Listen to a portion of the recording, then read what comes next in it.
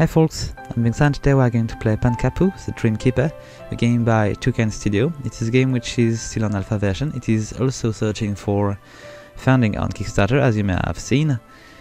It is an action platformer with pretty amazing art style and very cool music. It is in French, but I will translate the important bits. So we are going to launch it. There is a few levels we can go through. It is the demo which is provided with Kickstarter. Let's just take a look. Okay, so let's just go through this. This is not very important. We're going to play with a character which is going to be able to transform itself in three forms. We are going to be able to use only two in the demo, and one is going to be able to upgrade a bit as we are going to progress, but not the other one. I'm going to let the intro so we can enjoy the art style.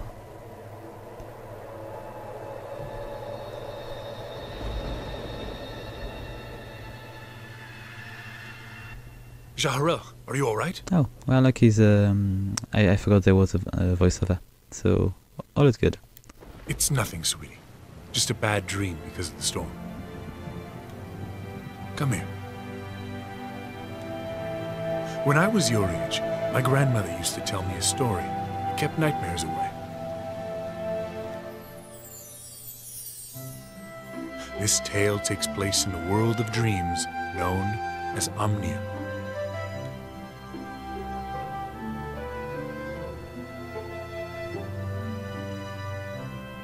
All the beings of this realm lived peacefully, filling the world with hope.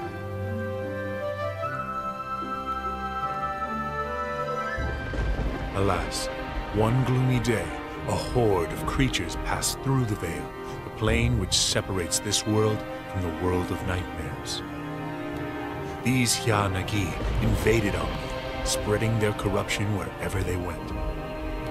The world of dreams was threatened, and with it, all hope was likely to disappear. Fortunately, Ikitomi, the Hymn of Dreams, decided it was time to take action. With his tremendous power, he gathered all the remaining dream matter in Omnia.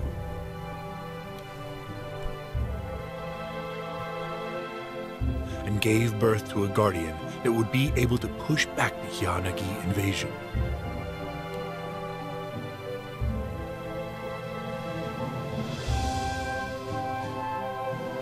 His name was Pankapu, the Dreamkeeper.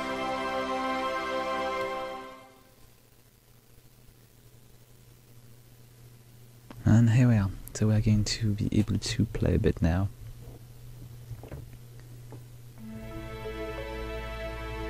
Okay. So here's Ikitomi's Hymn of Dream, and I think he's just going to explain me how to play.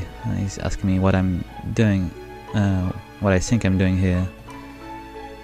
We are in the dream or we are in the art of Pepu, the forest tree, the root of Omnia, the world of the dream. And inhabitants of the territory of nightmare just go through the veil, which was preventing them to invade the realm. These Hya-Nagis are spreading corruption, and he's not even capable to deal with it. Hopefully he's got more than one trick in his bag, and he creates our little character to deal with it. Just keep it short, and he will just teach me how to deal with my opponent. He's going to give me the power of bravery. Okay, I've got an armor, a sword, and I will be able to defeat enemies on my ways.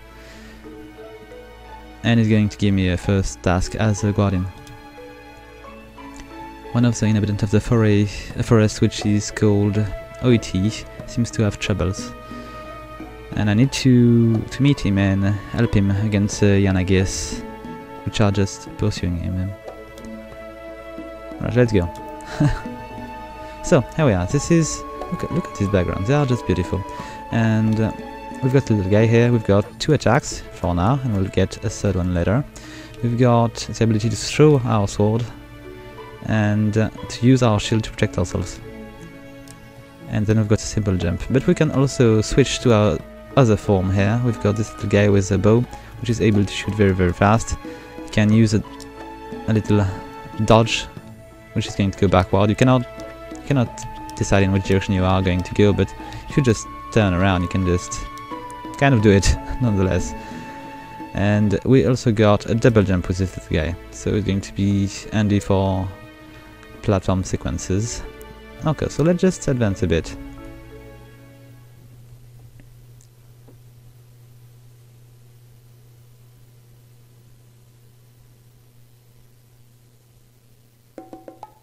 Alright.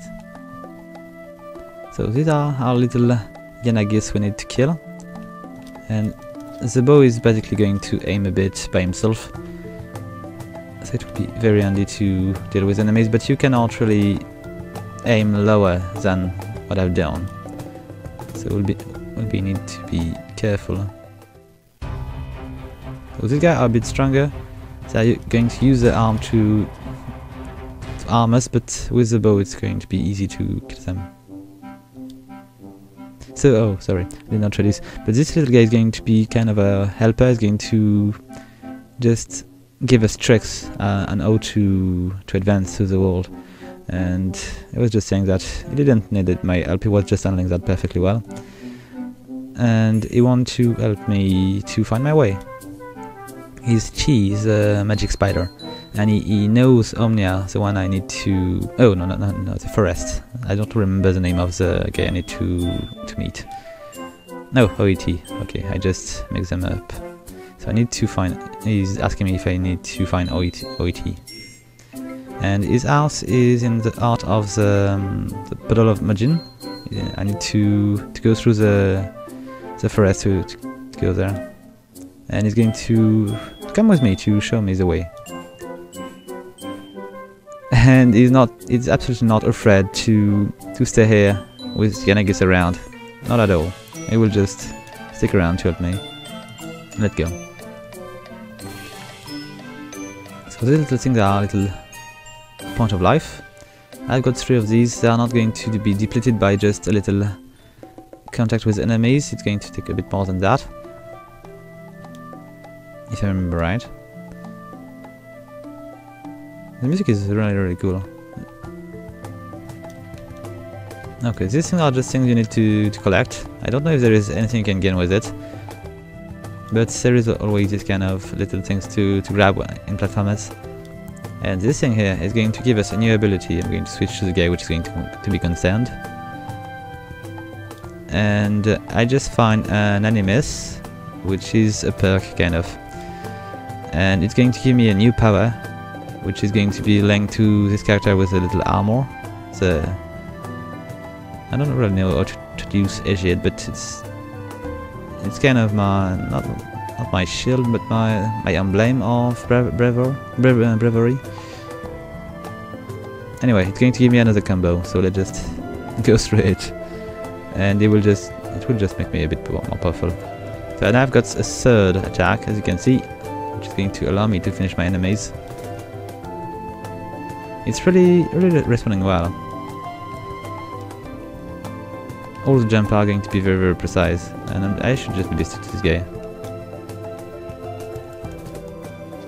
I don't think I'm really obligated to kill this guy, but they were there, so let's just make it so, and I'm going to use a bit my sword so I can just show you how these combos are working.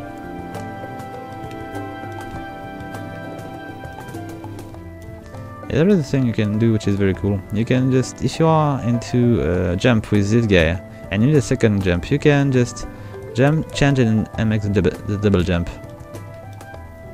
It's pretty cool to be able to do that.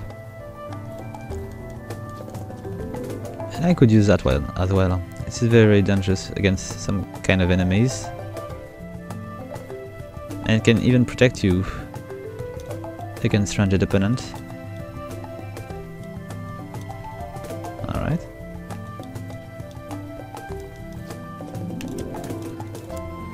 The dodge is also pretty handy. It's going to give you a lot of range against your enemies.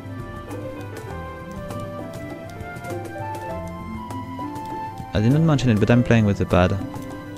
I'm pretty sure you can just play with the keyboard and mouse, but I just find it more enjoyable to do so with the pad. Do you have anything around here? Not so much, we need to advance.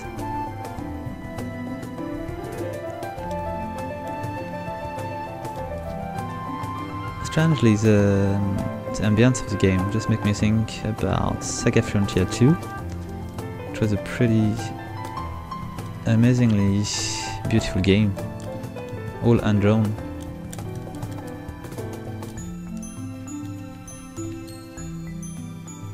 Okay, let's just grab these. I'm not even sure if I can grab them all into the demo, but we'll see.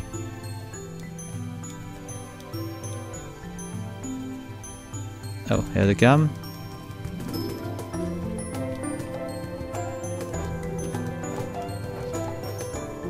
I really like the little sprite as well. They are pretty well animated and they really look cool. Maybe one of the only issues I've got with the demo is that we are not hearing so much attacks on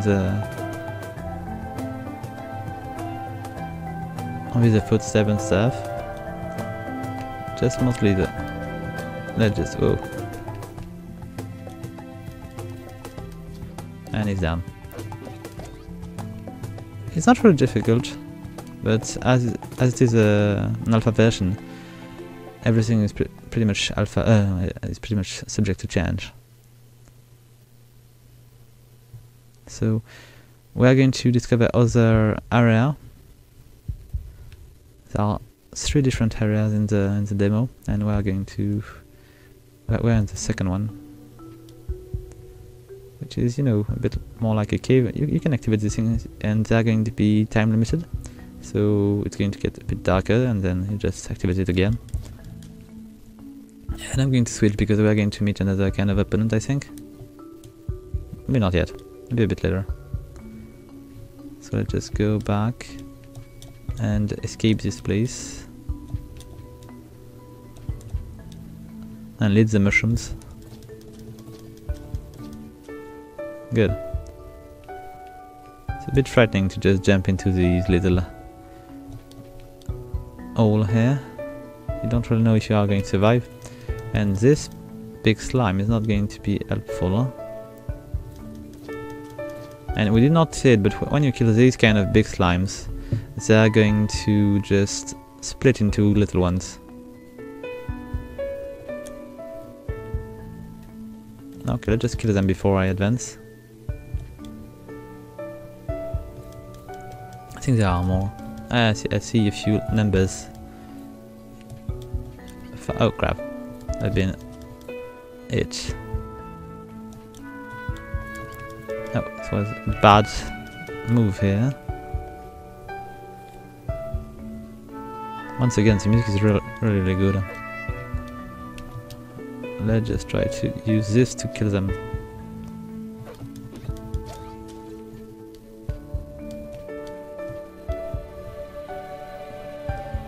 Which way? Okay, let's go that way. Oh crap. I need to be careful not to be killed. I don't think there is any penalty for dying, but still I need to be careful. Let's kill the most dangerous one first.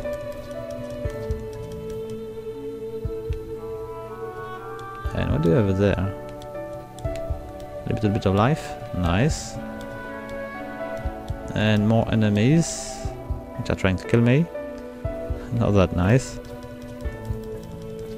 But they will be out of the way very soon. Oh, I almost failed to see these spikes. What do I have here?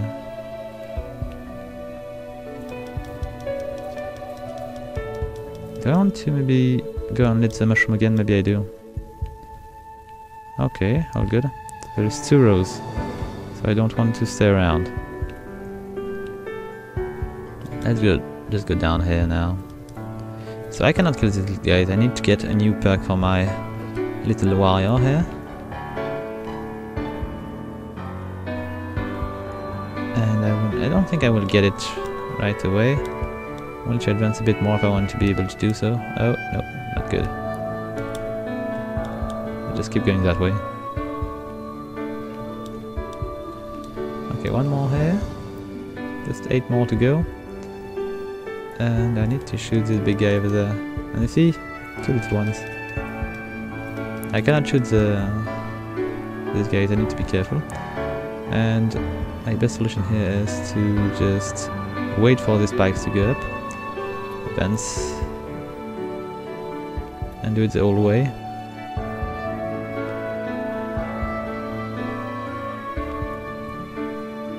Alright.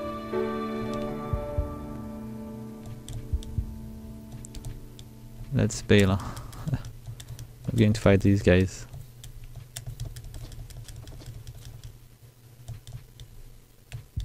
Alright. And I was still in the same... Nah, we're switching to something else. The Crystal Forest. Okay, so this is the last area. It's going to teach us how to deal with little red crystals.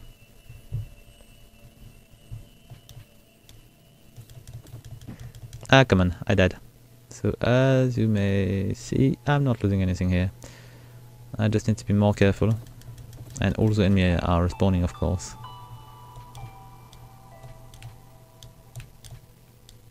Okay. Do I want to just... I don't maybe need to go and kill him. I can just advance.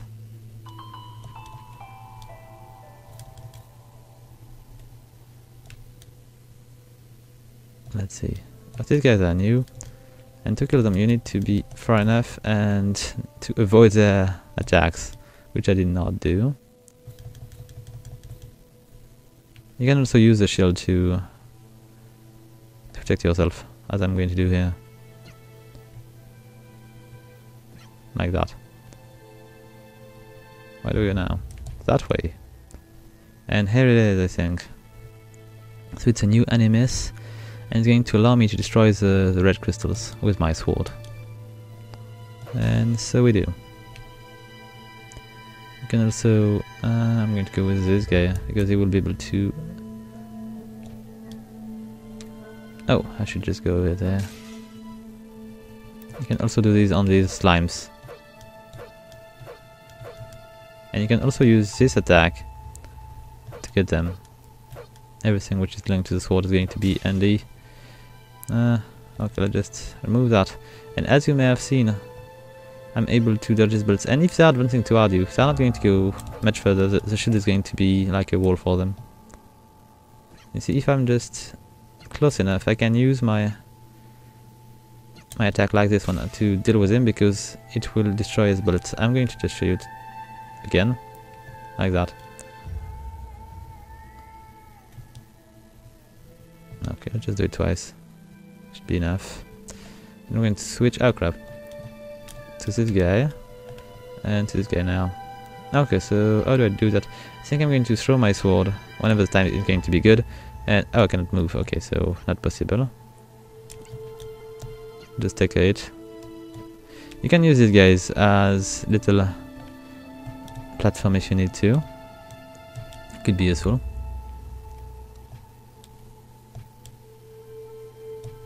How do I access this one? Still wondering. Okay, we will wander somewhere else. It's too dangerous here.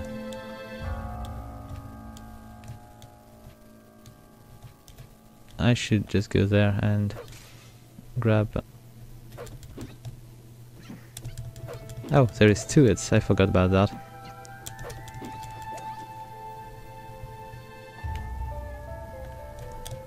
There we go. Let's just climb this area and find what we need to find.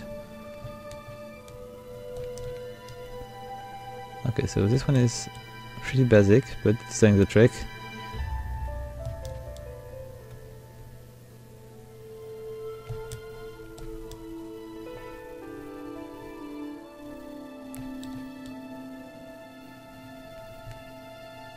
Oh crap, I was too late.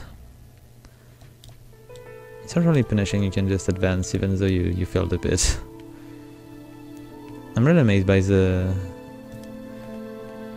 way they made these characters. They're just pretty cute, but they're also very, very cool as well. Oh, mistake. But live, so all good. And let's just do it again and again. Okay, I think this is the way I'm going to deal with it, guys. Just by using this little attack. And guys, this is the end of this demo. We are going to meet some big evil people. I don't know, maybe it's a big boss of the game, or maybe it's just a secondary character, I don't know. But maybe we'll discover that another time. So guys, it was Pankapu, the Dreamkeeper. I hope you liked the video. If you do, please leave a like, a comment or subscribe. And I will put a link towards the Kickstarter in the description. So, until next time guys, have fun!